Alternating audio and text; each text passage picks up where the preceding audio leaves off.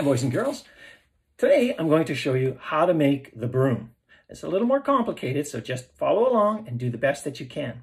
All right? And so what I'm going to do is I'm going to take my thumb and my pinky, my baby finger, and I'm just going to take my string and drop it in like this. See? So that when I open it up, I have what's called a palmer string, and it goes from my pinky to my thumb.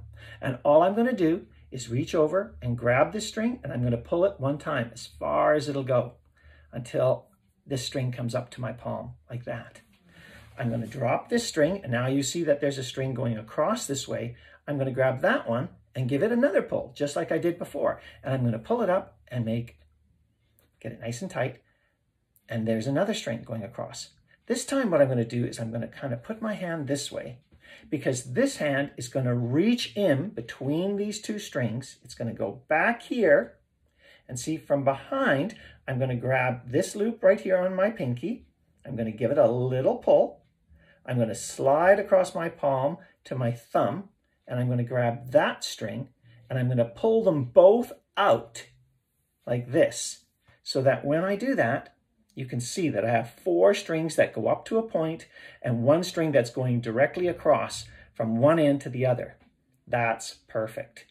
Now what I'm going to do is I'm going to close my fist, starting with my pointer finger, and I'm just going to go into the first slot, and my middle finger will go into the second slot, and my third finger will go into that last spot, like this.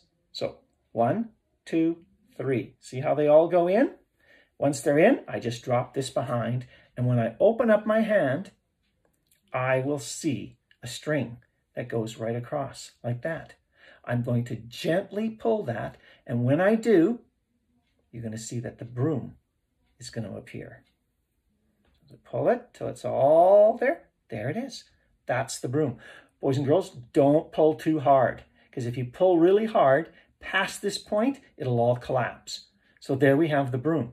It can be a broom, it can be a rake, I can turn it this way, and it can be a tree, it can be an umbrella.